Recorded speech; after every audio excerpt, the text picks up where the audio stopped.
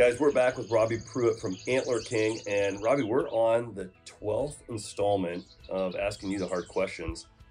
And, you know, You haven't stumped me yet. I haven't stumped you yet, and I didn't Yeah. figure I would.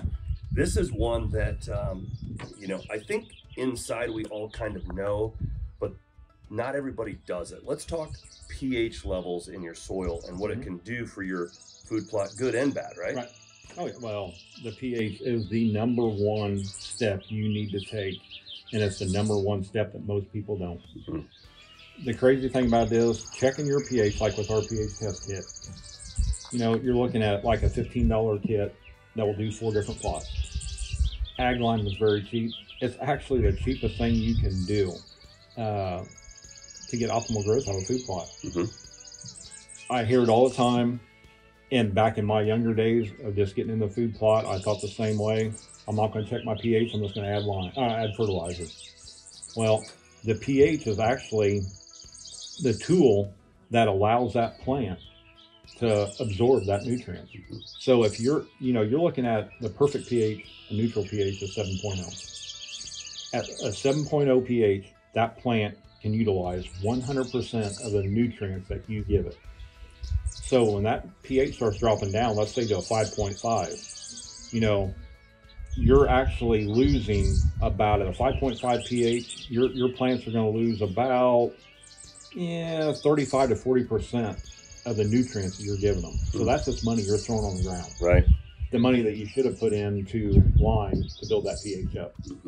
So just adding fertilizer and not lime to get the pH up, you're just throwing money away. Right. If your plot is down. Now, don't get me wrong, some plots, you know, I think we did it here last year. We checked one of your plots here last year and it was 7.0. We couldn't believe it. You know, I mean, it's beautiful.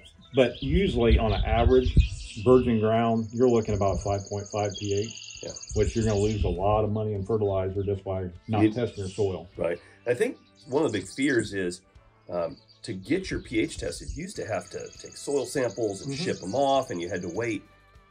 That game has changed. With us, I mean, ours is instant. Within 20 minutes, standing right in the middle of the food plot, you know exactly what you need, how many tons of lime you need to build that up to the desired amount that you want.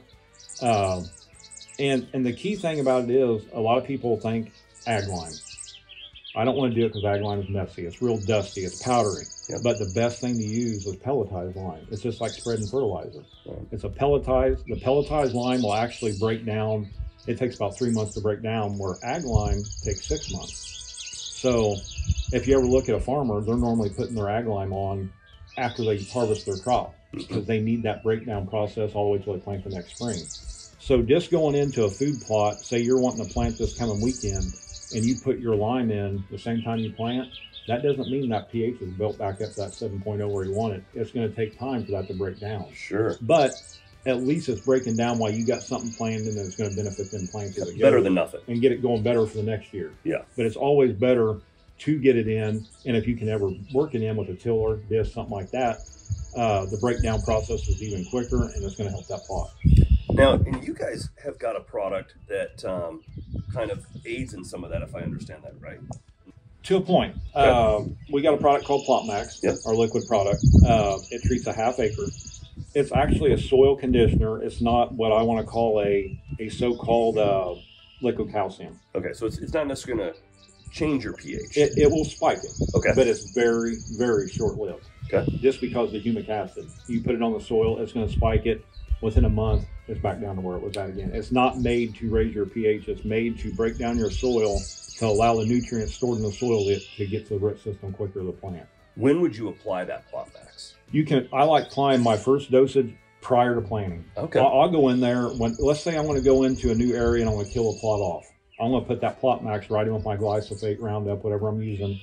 So I'm going to spray kill the area off, apply the Plot Max at the same time, and then I want to go in and plant after I'm ready to get planted, work my ground up the whole 9 yards, say 10, 12 days later, I'll plant. After my plants get up about 3 inches tall, I want to go in there and hit it with another one, and then I'm done for the year. Awesome. I like 2 applications. Okay.